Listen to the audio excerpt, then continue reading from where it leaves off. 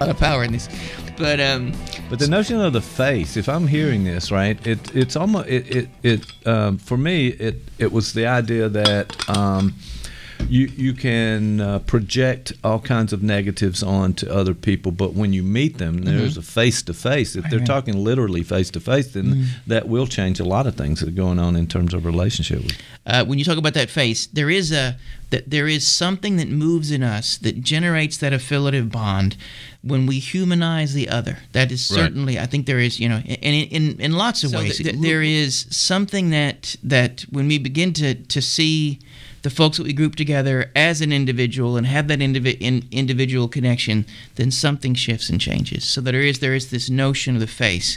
And so we talk and hear a lot about this notion of mentalization, and that the act of mentalization is turning to the face of the other and seeing their depth and complexity, finding a heartbeat in them.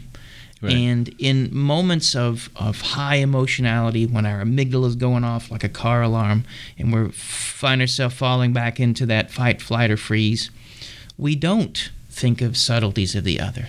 We are either, we are actively attempting to be able to preserve ourselves or to preserve whatever parts, now that we can fight for ideas, trying to preserve those too.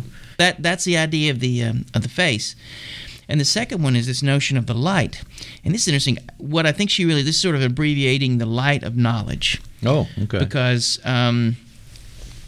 there is something about our capacity to understand, to learn, and to continue to grow in some ways. It's very important. And so that is a thing. So it's not only we have this visceral and almost primitive encounter with the other that generates this sense of connection. We have the capacity to begin to understand them and to understand ourselves. And that makes a big difference. And that's